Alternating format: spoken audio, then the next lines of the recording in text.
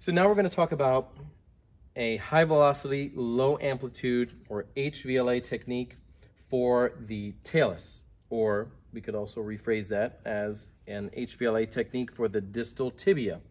We're, again, talking about the same thing depending on what specifically we are paying attention to.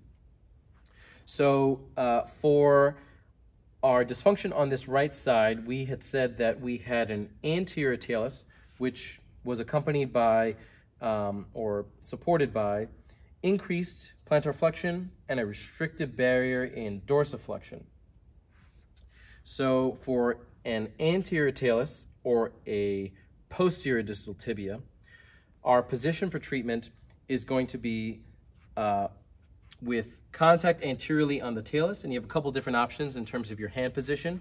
I prefer a position with my fingers lining up next to one another, with my ring finger on the talus, and then the rest of my fingers moving along the metatarsals. My thumbs underneath the plantar surface of the foot. And you also want to make sure you kind of start a little bit lower, so kind of drop down a little bit lower, and then stand up as you dorsiflex, and you'll be able to appreciate where that barrier is. Now, you don't want to force it. You just want to bring it up to where it naturally stops.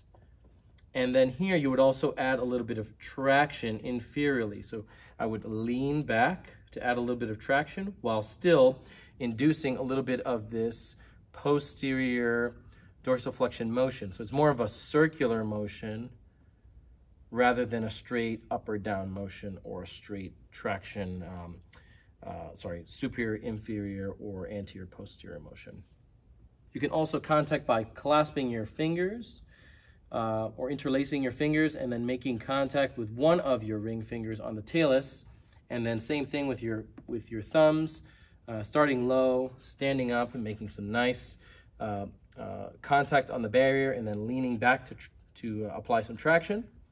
Alternatively, you can use one hand on the talus, the other hand on the calcaneus, like we did when we were specifically evaluating one leg for our talus and distal tibial dysfunction.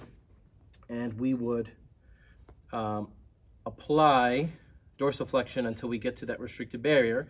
From any of those positions, we could then employ our high velocity, low amplitude thrust. So I'm going to go back into my preferred position. So now in this position, it's really important for a high velocity, low amplitude thrust that your thrust is quick, high velocity, but soft, low amplitude.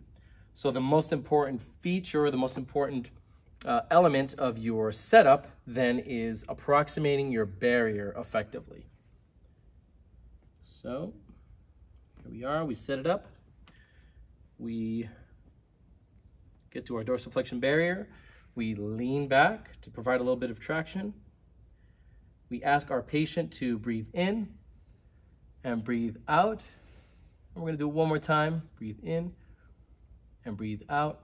At the end of that breath, we apply a quick, short, and soft thrust posteriorly in that circular direction to enhance dorsiflexion through the somatic dysfunction barrier. So if we had the opposite dysfunction, so if we had a posterior talus or an anterior distal tibia, depending on how you want to talk about it, we would instead set ourselves up so that we could drive this distal tibia posteriorly, while at the same time supporting our ankle so that our talus can move anteriorly. So our goal is to move the tibia posteriorly while we move the talus anteriorly. So we're going to take one hand, put it under the calcaneus, let that rest right on the table. Also, we could add a little bit of traction as we do that.